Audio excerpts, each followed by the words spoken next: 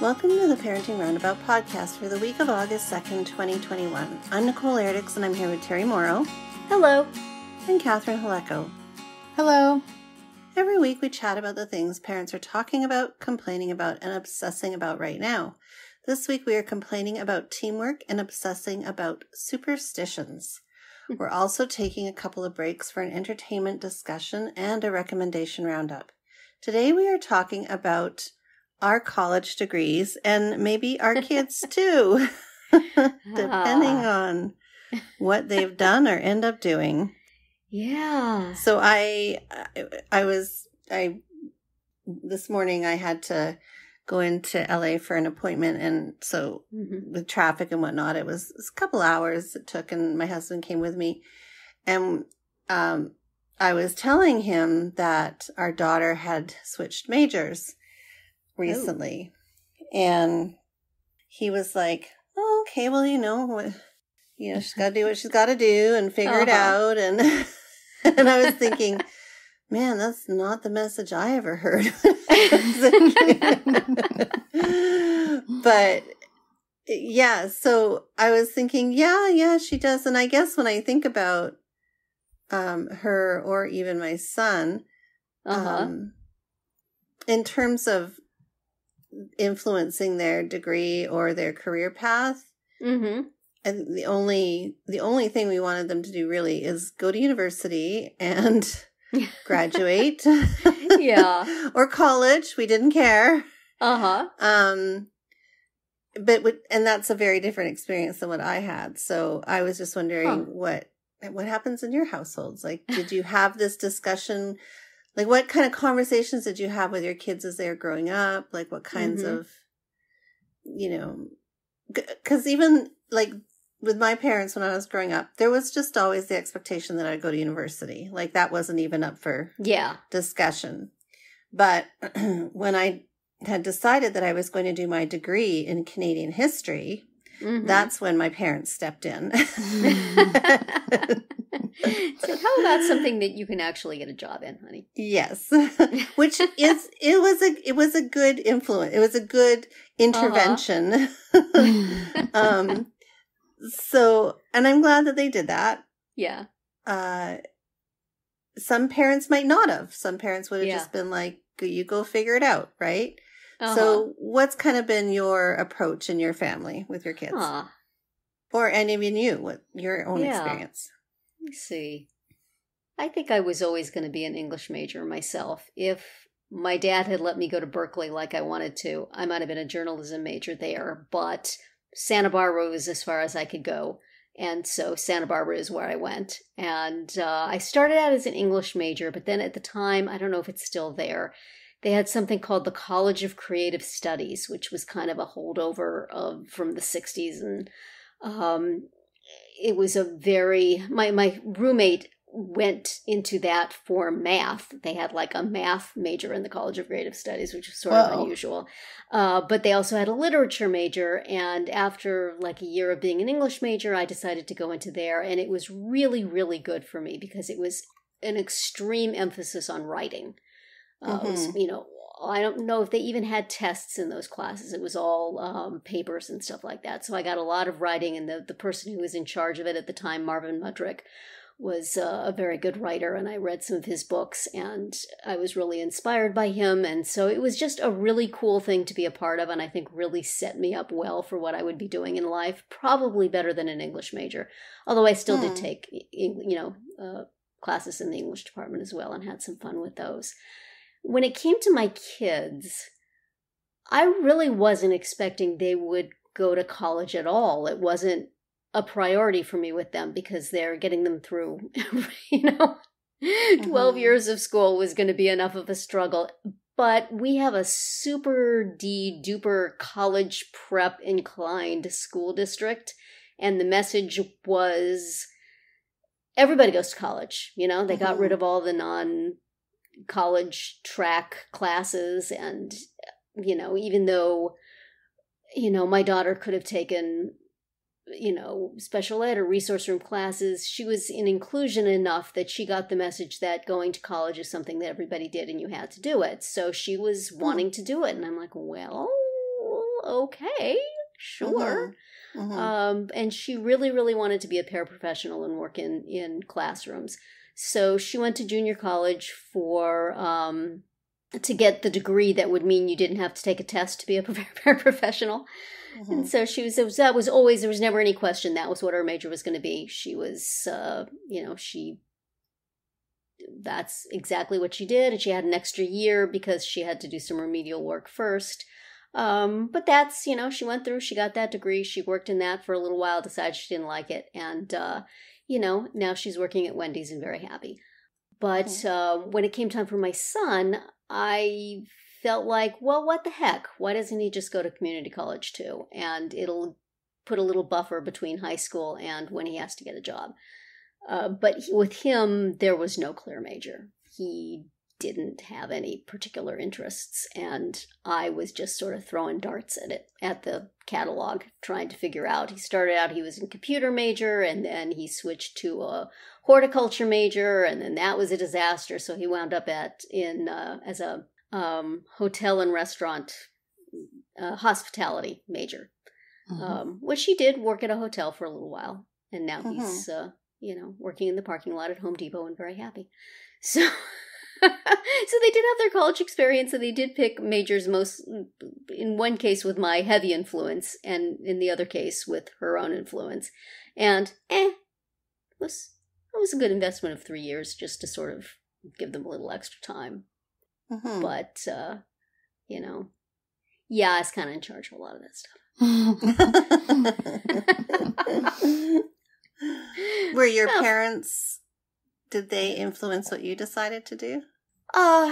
Not only by saying, these are the colleges you can go to, and these are the colleges that are too far away.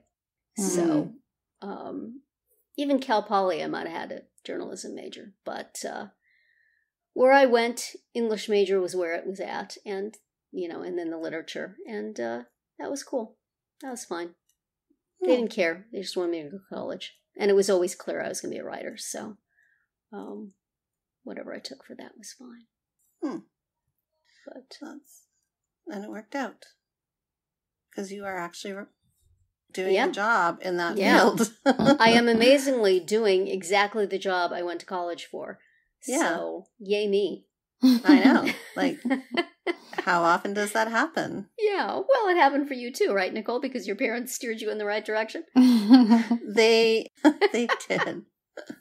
I couldn't imagine what I would have been doing otherwise, trust me. Because that was definitely not my passion. I think that was just courses I did well in, and I didn't know what else to do. Right. Well, that's important.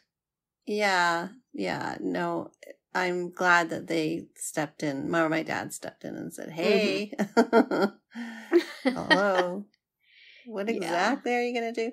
So, yeah. How about you, Catherine? What's your experience there? Well, my parents were never really, they didn't have, like Terry's, they were fine with me doing an English major, even though, many people may have been like, what are you going to do? The famously useless English major. Yeah. But, my parents are both in academia, and my mom in particular had the belief that, a strong liberal arts education is valuable. And if that means an English major or a history major or whatever it is, that's fine, because the skills are very transferable. And I also knew that I wanted to be in, this field, where first I worked as a magazine editor, and now I do writing and editing for websites. So yeah. So you sort of made use of it. I did. I definitely made use of it.